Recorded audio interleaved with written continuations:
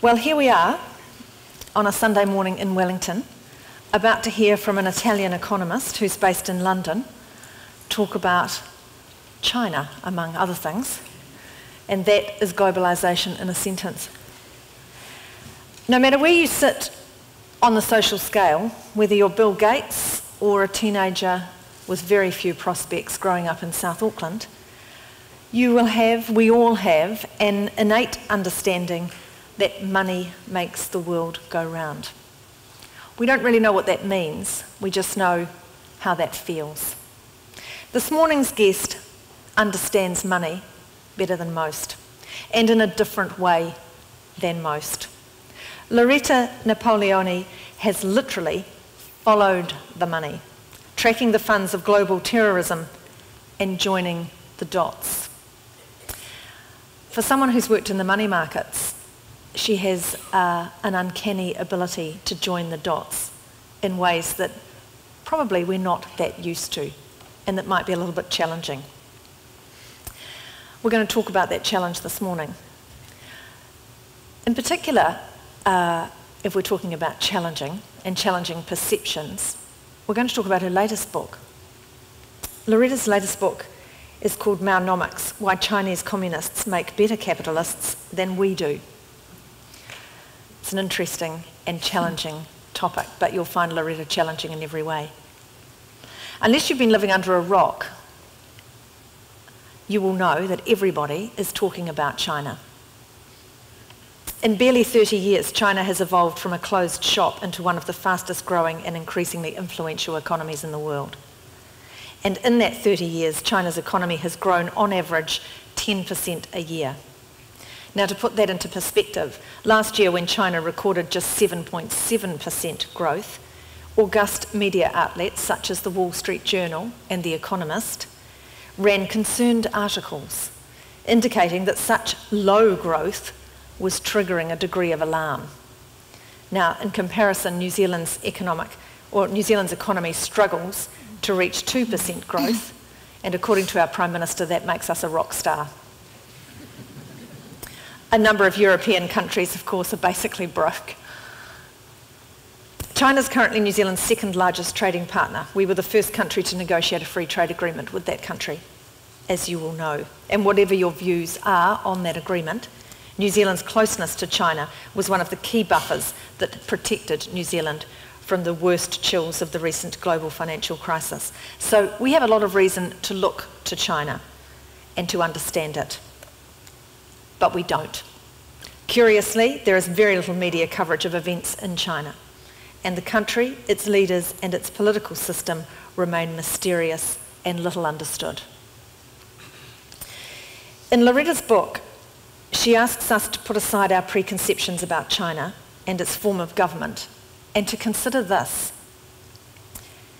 I'll quote, "If I were an Egyptian today, which economic system would I want to emulate? The Western or the Asian? Would I trust Western leaders and corporations which for decades have been doing business with the oligarchical elite that oppressed and robbed me? Or would I look to politicians and firms from emerging countries, people who until a few decades ago were as poor and dispossessed as I am today?" It's quite a challenge. It's a big question, and we'll talk about that and more. Please welcome, very warmly, Loretta.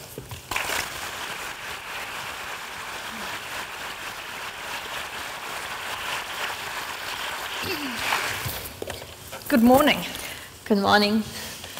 Now, everyone who's sitting here has really not been listening to me. They've been doing what we do when we first see somebody for the first time. They've been eyeing you up and trying to work out what they think about you already. And the question that's probably whirring around the back of some of their minds, although they probably wouldn't be as impolite as to ask you, but what is a nice girl like you doing tracking the funds of terrorism?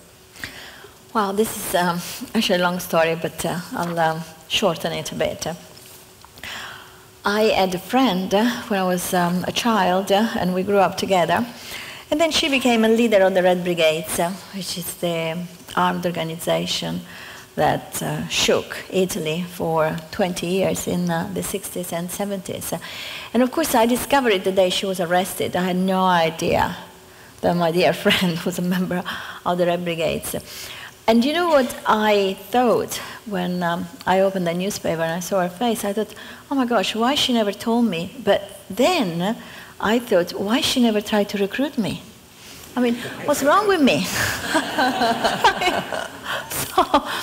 So that thought stayed in my mind for many, many years. We corresponded. We never discussed, of course, politics.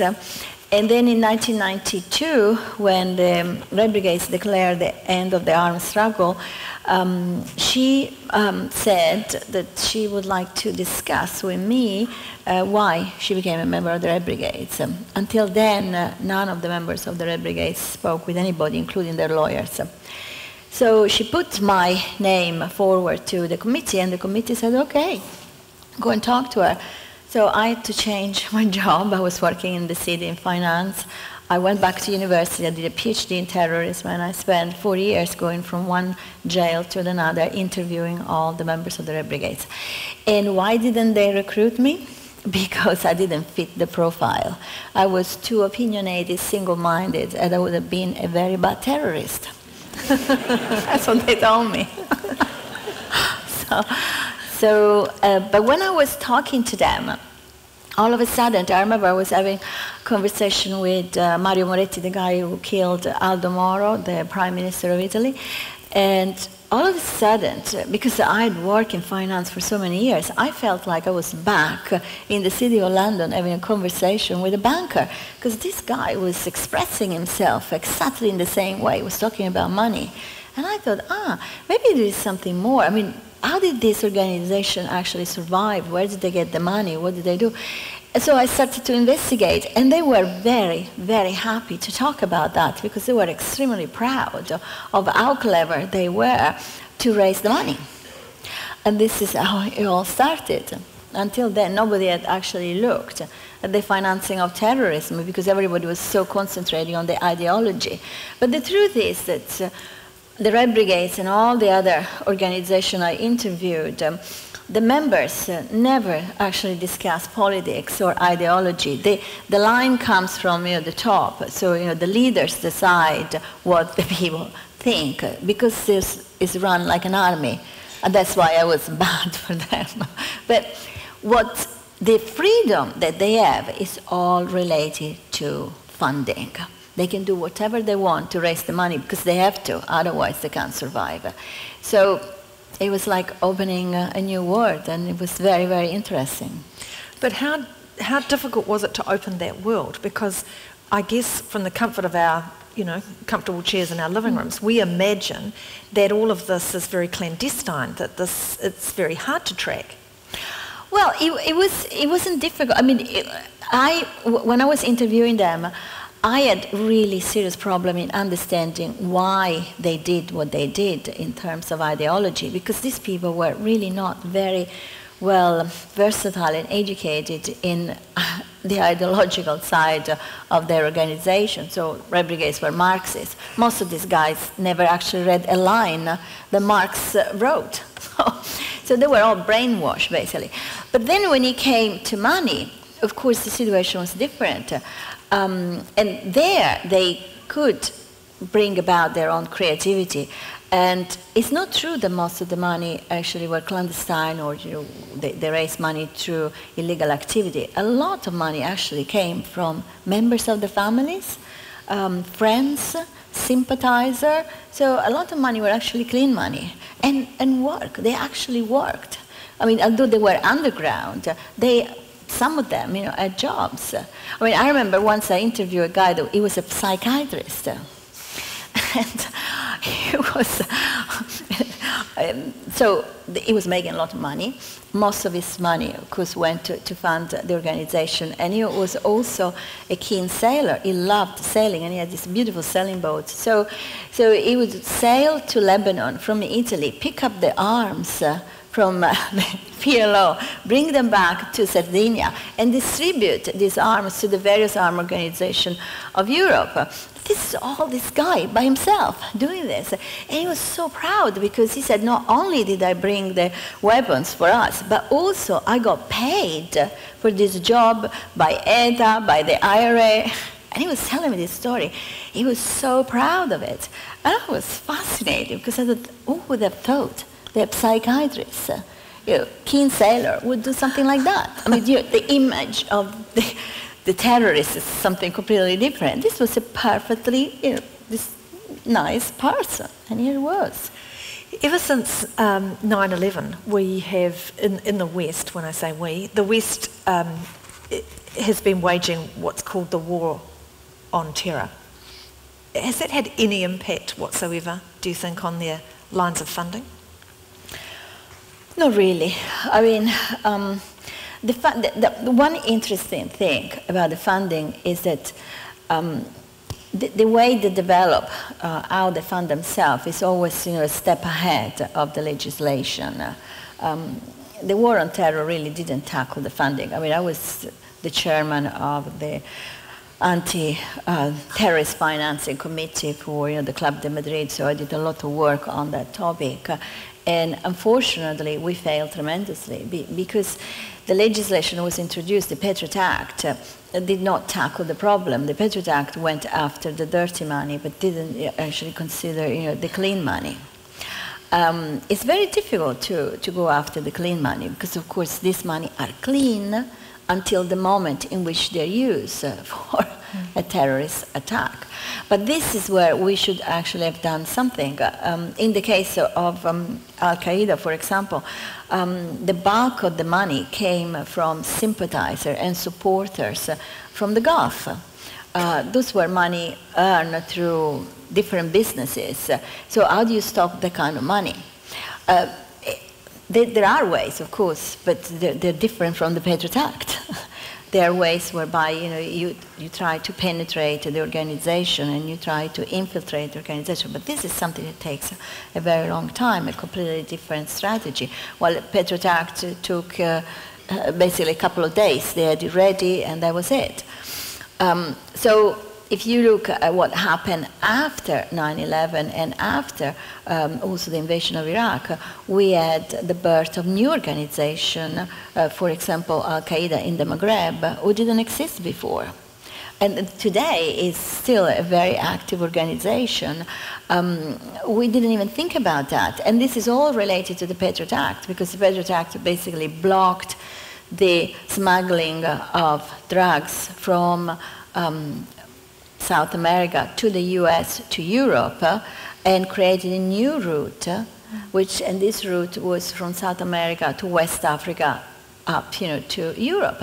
And of course this organization was able to tap into that business, which is a massive, massive business, and fund itself, and then gave itself the name of Al-Qaeda in the Maghreb. Now these people have no contact with Osama bin Laden, they never met anybody, they simply emulated what Al-Qaeda had done. So this is one of the consequences of legislation which are introduced without thinking about what would happen, because they were introduced by people that didn't really understand how the funding works, and frankly they didn't even care, because their objective was something else. It was to stage a war in Iraq, which they did. You're touching on the attitude of the West to some of these really difficult global issues, and that is a nice segue in a way to your latest book about China. I was interested in at the end of the book you say that you almost called it Mark's One. Yes. Well, actually, that's the title in Chinese. The Chinese love that title. They really did. Chinese, that's the title. In the West, when I said Marx, they said, oh, no way, no way. Yeah, nobody's going to buy a book with Marx written on. I said, okay.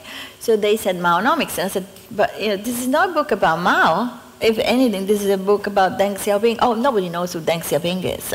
I thought, okay, so that's why. But the truth is that, yes, the book is Marx 1 to a certain extent, because it is an application of the Marxist theory, exactly as I think, Marx would have liked it, because Marx wrote in a historical period that, of course, doesn't exist anymore, but the principles can be applied and adapted to a different situation. The difference between China and the Soviet Union is that the Chinese were able to adapt the system, and they're still adapting it. And that's why I call it Capi communism. It's capitalism, but in a communist society. Well, in the Soviet Union, the system was too rigid, so it collapsed, it broke into many little pieces. And look at the difference today between Russia. I think this is quite topical, actually. There's the difference between Russia and China. Here we have Putin invading the Ukraine, we have Putin bullying basically the West. We have a major, major problem inside, Russia related to the inequalities. We have 110 billionaires who actually own about 43% of the wealth of the nation. I mean, it's just like the Tsarist system all over again. And look at China. I mean, China is actually doing very well. He has lifted hundreds of million people from poverty and starvation. I mean, the World Bank report, the last World Bank report says that the only reason why poverty has gone down in the world in the last 20 years is because of China, because everywhere else has gone up. So I think we should think about these realities. And so, yes, I think it is still a very successful story. And the West has thought about it, though, and this kind of economics that you call Capi communism. I guess the perception from the West has been that where China has adopted some form of capitalism, that really just vindicates the fact that the West was right all along, and that the Western values were the ones that actually grow economies and lift people out of poverty. Yeah, but the truth is that Marx never said that capitalism was wrong. On the contrary, I mean, if one reads the Capital is all about the triumph of a system which is based upon industrial production. What he said that the ownership of this capitalism should not be in the hands of very few people, but should be in the hands of the masses. So there is a misconception, I think, in the West, which considers Marxism as the enemy of capitalism. I mean, Marx never wanted to go back to an agrarian society, on the contrary.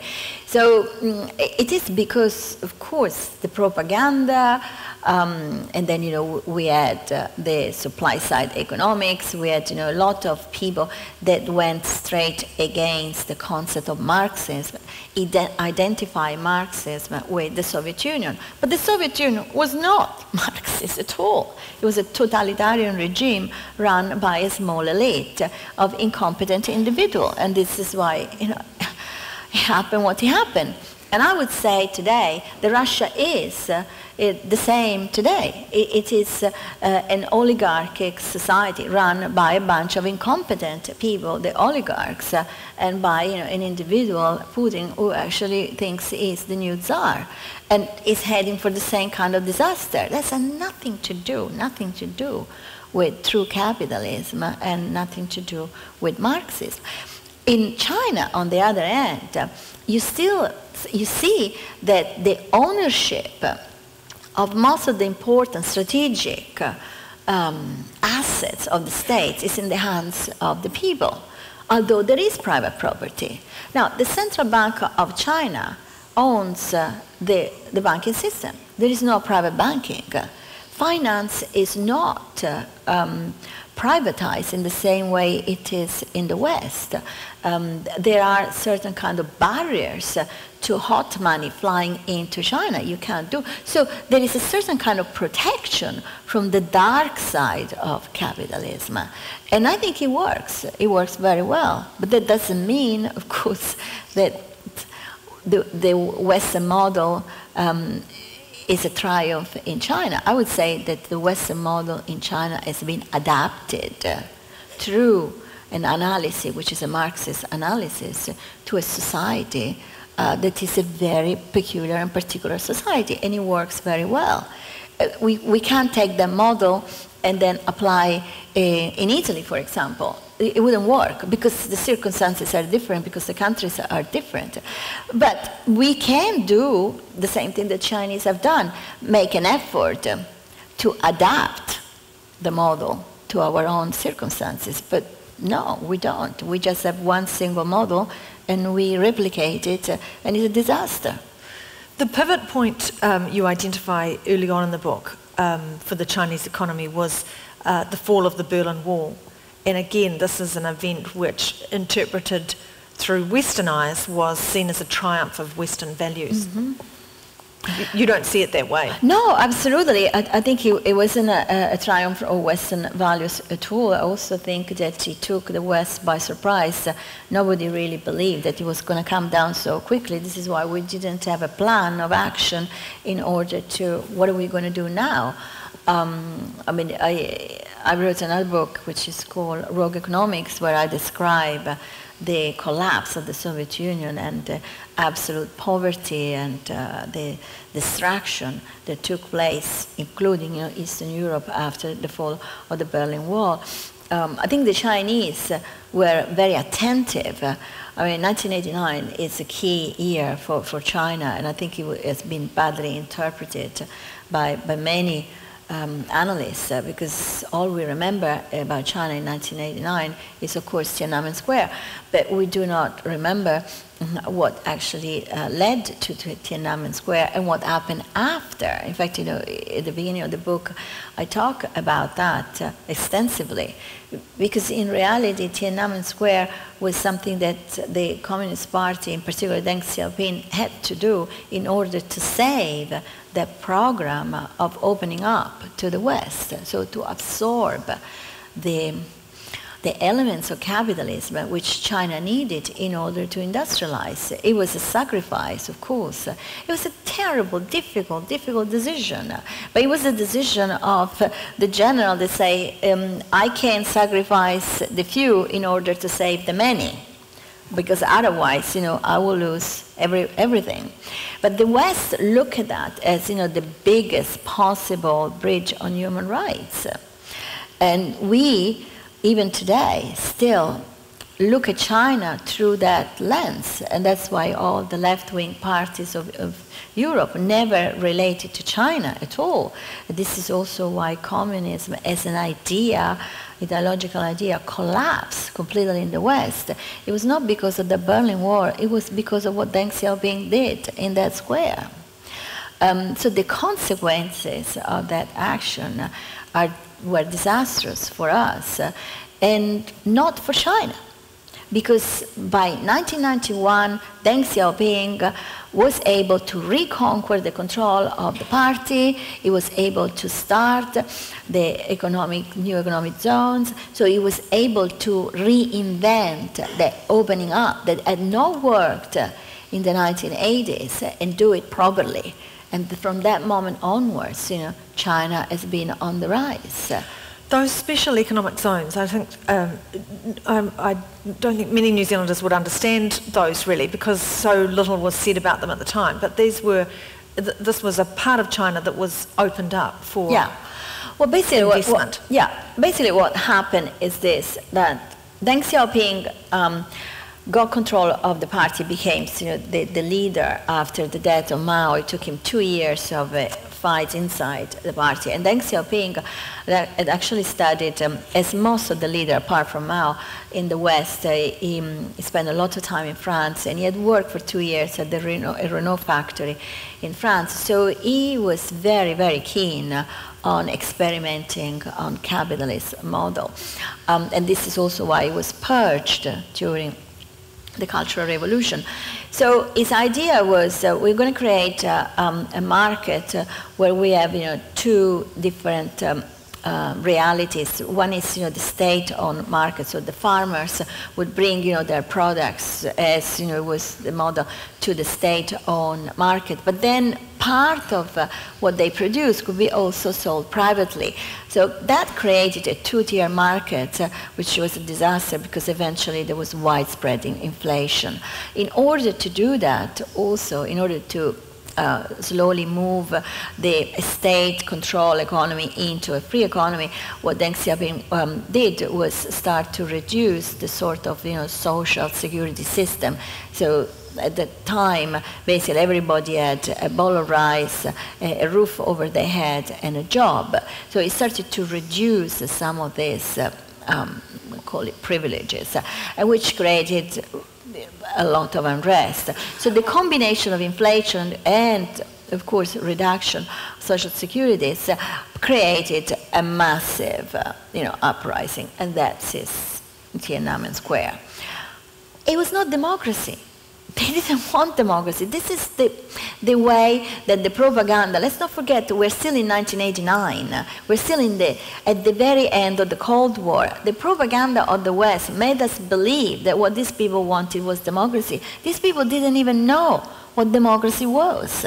The concept of democracy in China is totally different. If you read Mao's speeches, he often mentions democracy as a completely different meaning from our democracy. So the situation was getting out of control inside the party. Deng Xiaoping was not controlling anymore the different parts of the party that did not want this opening up. So the decision was taken that he had to repress Tiananmen Square, go back to the drawing board, and study a way to open up slowly. And this is the new economic zones, basically. So the idea was we create enclaves, and inside these enclaves, we basically introduce a free capitalist system. No taxes, no regulation, nothing. What do we have to offer to the world so that we attract capitals and people will come and produce here instead of producing at home? Cheap labor. So cheap labor came from the countryside. So people were allowed to travel to this economic zone because, of course, until then, if you were born in the countryside, you stayed in the countryside. There was no movement. There was not labor mobility. So this was the experiment. And the idea was, if it works, fantastic. If it doesn't work, that's it. We'll close the zone, and that's done. So we're not going to have the same kind of problem nationwide that we have today. And that was the idea. And it worked incredibly well. And you may say, oh my gosh, those people were exploited. But those people were able to save enough money to go back home and start their own business. It's like the Industrial Revolution. It's the same thing. If you read Charles Dickens, it's the same story all over again. People were starving in the countryside. They managed to get to the factories and they could feed themselves. And through the exploitation, save enough money to go back home and start their own business. One of the other effects of the special economic zone and the policy of cheap labour is that worldwide there's just been a tsunami of redundancies and factory closures as factories all over the world couldn't compete with the cheaper goods provided or produced by those cheap Chinese workers. Yeah, I mean, who pay the consequences of all of that, to be honest, is us. I mean, if you look at labor trends of salaries, for example, we see that, in terms of purchasing power parity, so how much your salary is actually buying you every day, we went down in the West because, of course, it was so much cheaper to produce there. So to compete with the production in China, you had to cut the cost of labor, and cutting the cost of labor means to reduce salaries in real terms. It was inevitable. It was, and of course, the West, the Western leaders, the Western government didn't even think about that because they were not interested. The great thing about China that at the time in the 90s was, oh my gosh, we can produce a rock bottom prices in China, do a good product because the Chinese are actually very good if they're initially they had to be supervised, but now they're actually doing by themselves. And we can increase our profits without thinking that by doing that, you were exporting know-how, you were exporting knowledge, skills to another country, and by doing that, you are losing that asset. Italy is an amazing example. I mean, most of the Italian fashion industry is not produced in Italy anymore. I mean, we have in certain parts of Italy, in the south, we have 50% youth unemployment. And these people have no skills whatsoever. And 30 years ago, the equivalent of that generation was employed in small factories producing shoes, producing handbags. And now, all that business is gone to China. So effectively, there's been a transfer of Absolutely. wealth, jobs and wealth. Yeah, it's been an industrial revolution. Same thing. I mean, industrial revolution. The first industrial revolution, you see all of a sudden that 75% of the GDP of the world is produced in the United Kingdom, in particular in England, and now that 75%, slowly but surely, is moving back east. I mean, before the Industrial Revolution, 70% of the GDP of the world came from China and India, because of course they were countries rich of resources. So isn't the logical progression of this that, you know, as the middle class grows in China and as the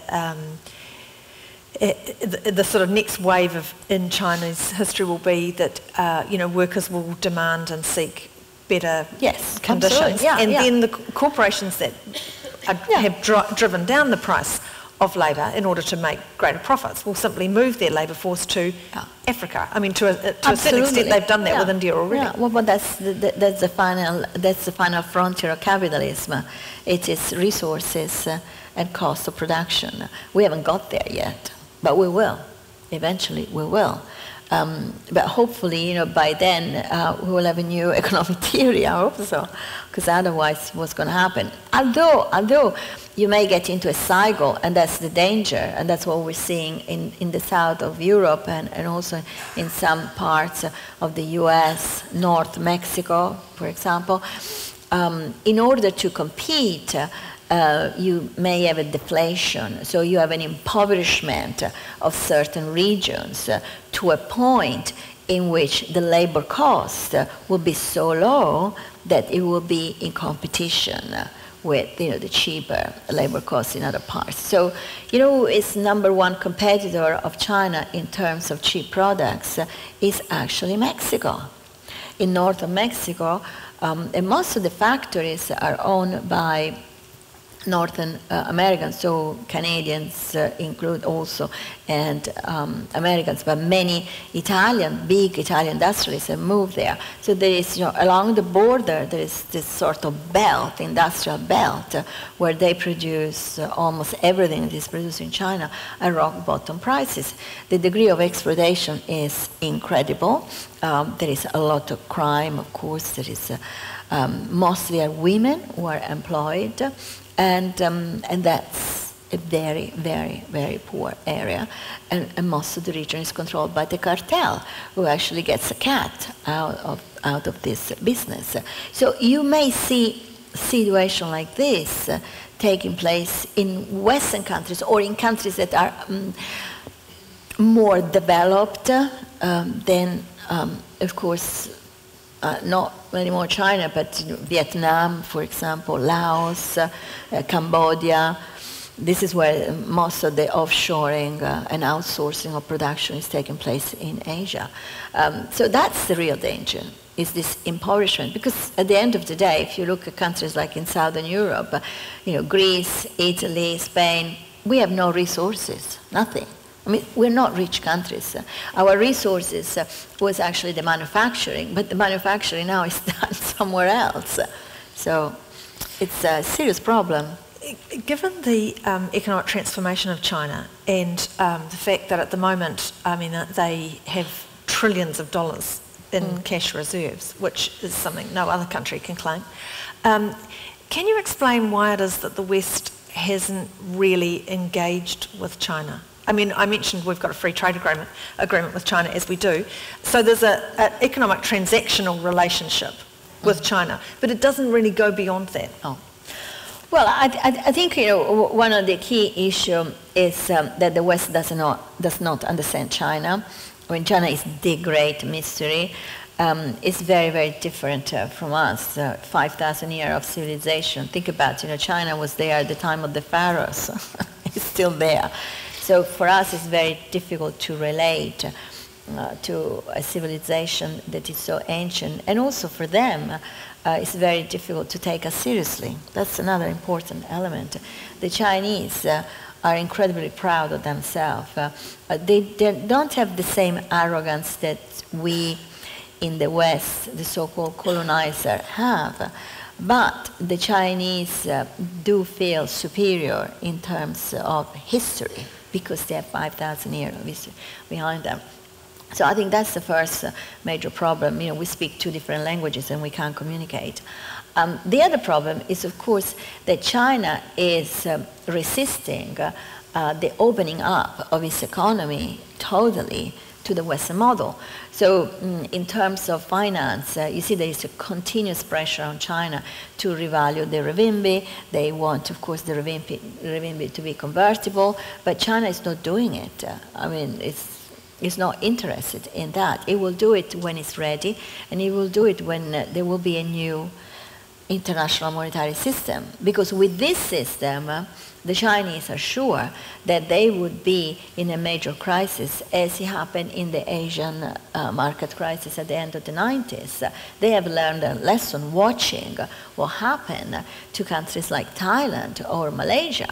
I mean, you open up the market, you make your currency convertible, and today that there is so much money, you have no idea how much money there are in the world today, because they've been printing like crazy also.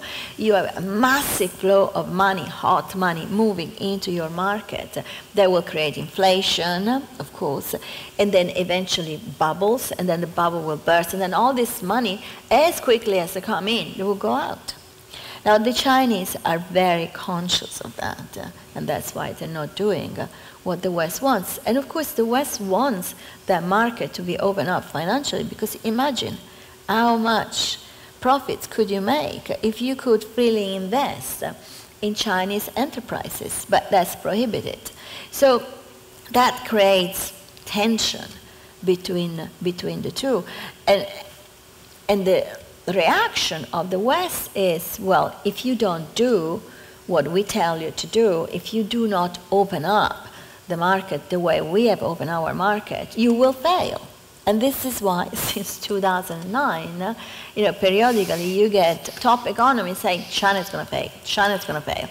Oh, you know, the rate of growth is not going to be enough. And look, I mean, China has been growing in the midst of this major crisis at between 6.8 and 8%. And what has happened in the West? Major recession, no growth. So, you know, I think we have to stop thinking about when China will fail and start thinking about our failure. And that's why I wrote that book. Why are we saying, oh, you're going to fail, while you yourself are failing? Don't you think it's more important to think about why are we failing than, you know, waiting for somebody else? I'm sure that since the book came out, you've received a fair amount of flack about it. I mean, there'll be many people who read that book and think that you're just a Chinese apologist.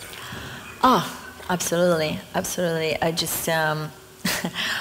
I heard just about everything, basically, about myself. And the best was, of course, you know, when last year, before the party committee and the election, of course, of the new leader, the party drew a list of the 100 books that everybody, every member of the Communist Party should read. And of course, here was, my book was there. So you can imagine, you know, what happened when that, you know, said, oh, so this is true, you know, she is, you know, a communist and blah, blah.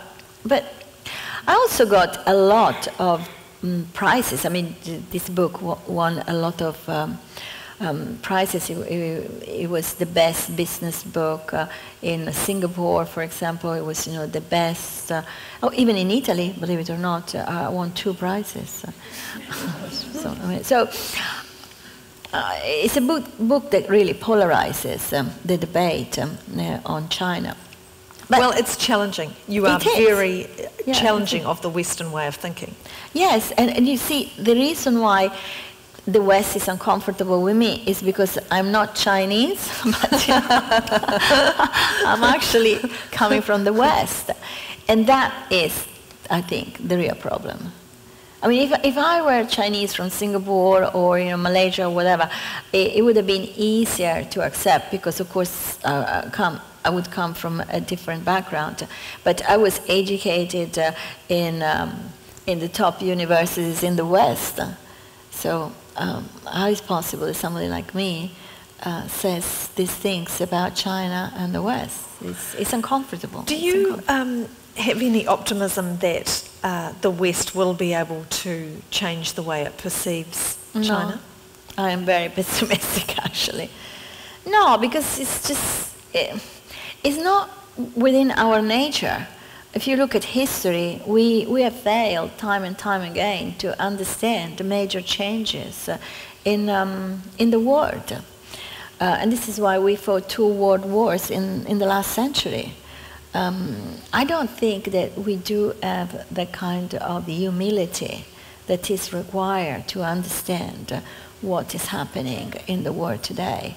Look, we created globalization because we wanted to extend our power, and it became a boomerang. And now globalization is actually working against us. How did we do that? How did we go so wrong? So no, I'm fairly pessimistic actually about We assumed that with globalization, we assumed that. I mean, this was the Ronald Reagan, Margaret Thatcher core belief. Really, was that if markets opened up, that consumers in those developing countries would buy the Western-style goods, and with them they would buy democracy. But this is a colonialist mentality. This is the mentality of the colonizer, because this is the idea that we will be always the one that control the means of production. We will always be the one that control what we produce, and the others will be the one actually who are going to buy. It's the same thing of colonization. I mean, I enslave another country to my own economy, and I reap the benefits of it. Well, it doesn't work like this if you have democracy. You have to have a totalitarian regime to do that. That's a particular challenge to New Zealand, actually, because we have got this very close relationship, trading relationship with China. And I mean, I've interviewed, and I couldn't say how many businessmen over the years about China. Mm-hmm. And the thing that they almost all say is, it's so many billion customers or so many billion consumers. Yes. So the relationship is seen from the get-go and right through as a simple transaction between me, the producer, and them, the potential I think consumers. that this is the danger. I mean, I think that the free trade agreement was a very good idea because you are here. I mean, geographically, it makes sense to trade with China. China is in need of your products, but you must be very, very careful to maintain control over what you're producing and also control over the relationship, because in no time at all China could take you over. I mean, I'm not saying in terms of military invasion, I say in terms of commercial dependency. You don't want to become a rentier state. You don't want to become a market that only sells to one customer and that then customer will owe you. And it is dangerous because New Zealand is a country that has certain kind of resources that everybody will want in the next 100 years. You have water, you have food, so only 4 million people, so there is plenty of land. We're not talking about Africa, we're talking about a civilized Western countries. So there is the rule of law, there is democracy. I mean, this is an ideal environment for countries like China or even Saudi Arabia. Of course, you have no agreement with Saudi Arabia, but Saudi Arabia is doing the same thing that China is doing in other parts of the world, which are countries that they have shortage of food and water to penetrate. Another country that is in this same situation, similar, is Canada. And China has been doing a lot of business with Canada. Canada also has, apart from the oil and gas, Canada also has water, and it has vast land that can be farmed. I think we need a cultural shift. And this is why I'm pessimistic, because this cultural shift in the West is not taking place. We must realize that the oil of the future is going to be water and food, which are going to be more important than what you put in the tank of your car. Because if you don't eat, you're not going to need a car. So it's going to be really the top of the list. So a country like this, I think, can be incredibly rich, can be very well positioned, but you have to be careful because you're not dealing with, I mean, to a certain extent, you're making deals with the devil, because that's what it is. They want something from you. They're not trading with you because they want to improve the commercial relationship. They're trading with you because they want what you have, and they will want more and more and more of what you have. Fascinating. Let me take some questions from the audience. So now, those of you that have been here before will know that we have microphones. So the gentleman in the middle, and I'll come to you next, sir. Thank you for your talk. It's incredibly interesting. It's just a pity that it's on at 9:15. I just wonder if you were supporting the conservative system, whether you'd be at this time. Look, you've mentioned China. What about the United States? What's their role? And how should we approach them? Because many people think that oil people think we've got a lot of oil. You only have to look around the world to see what happens to countries that can't look after themselves. What happens to them? What's your position on that with New Zealand? Yeah, you mean what's the position between New Zealand and the US? Yes. Yeah. How do we have to watch them? Yeah, okay. Let me say that, I did suggest that everybody should have an espresso coming into this theater this morning, but we couldn't provide that. We'll do it next time. I think the US, to be honest, is not anymore a big problem as it was in the past. I think the US is going through a major decadence in terms of political role. I was thinking about how Obama has handled all of these different crises, and some people praise him for diplomacy, but the truth is that in Syria people are butchering each other, and then in the Ukraine and Crimea, Putin's troops are there. In 2008, Putin managed to do the same thing in Georgia. So really, I think the US is so busy with its own. It's almost like the US has gone back to that Monroe Doctrine, American for the Americans. So it's just closing in.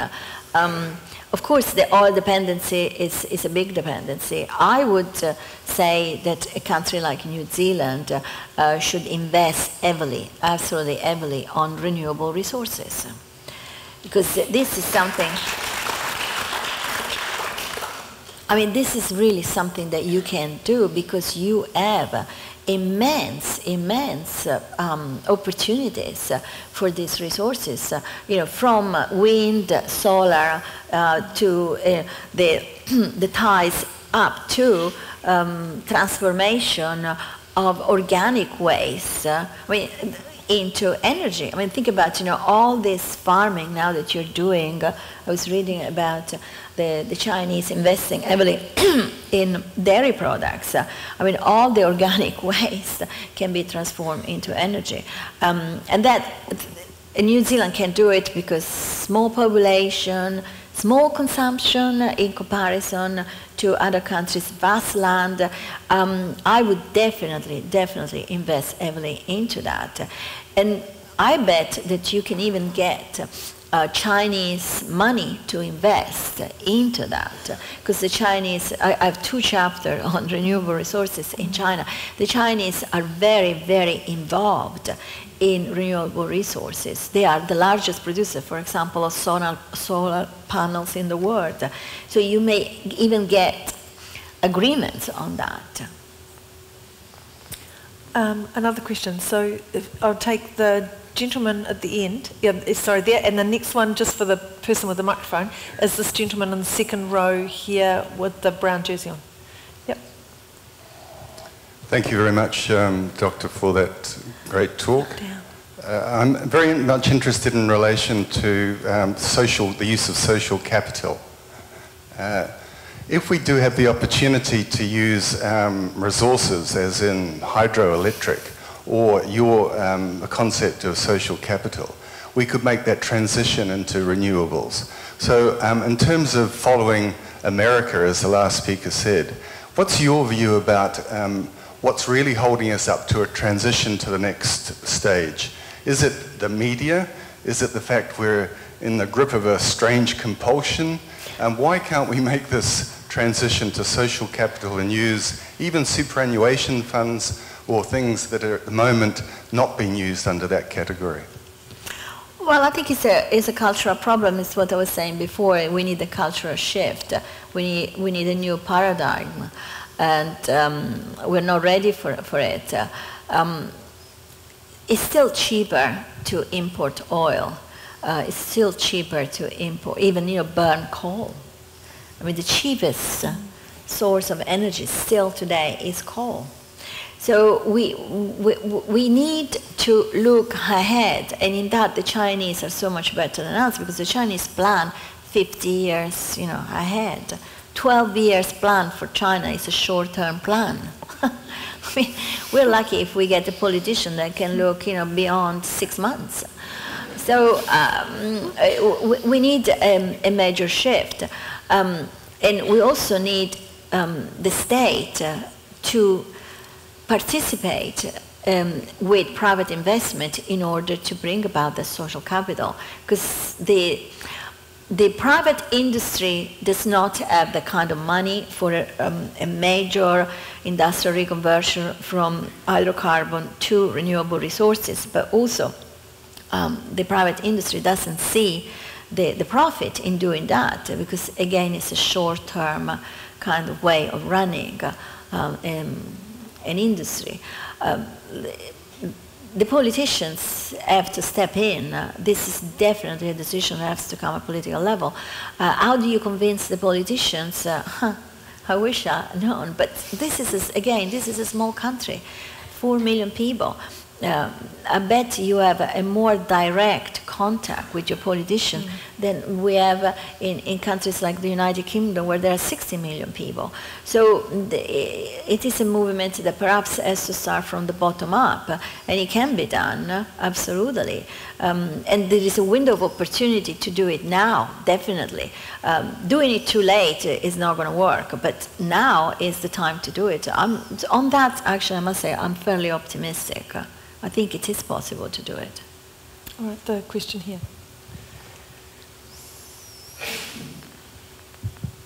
Thank you very much. Enjoyed your talk greatly. Can or will China change? The West needs trade. Traders must be able to enforce contracts. That means the rule of law and an independent judiciary. An independent judiciary as opposed to a party power structure. This surely is the crunch point which has to be addressed. And people looking for a bright, bold future in China really may be waiting a very long time if there's any resolution at all to that problem. Thank you. Well, it's very good that you said that, because there is again another misconception about China. People think that China is a sort of far west where there is no law. In fact, it's actually the opposite. The rule of law, and I discussed this in the book, the Chinese are very, very sensitive to the rule of law, and that's the difference between our democracies. I mean, we valued more democracy than the rule of law. The Chinese are not interested in democracy, but they're really interested in the rule of law. So the system actually works fairly well. You may say, oh well, there is so much corruption. There is corruption everywhere. There is corruption in New Zealand, there is corruption in Italy. I mean, corruption is endemic, is part of the human nature. But I don't think that there is more corruption in China than there is in other countries. But at least in China, if you get caught, you get punished. In Italy, if you get caught, you don't get punished. Well, you become Prime Minister. You become Prime Minister. I know this sounds crazy, but if I were a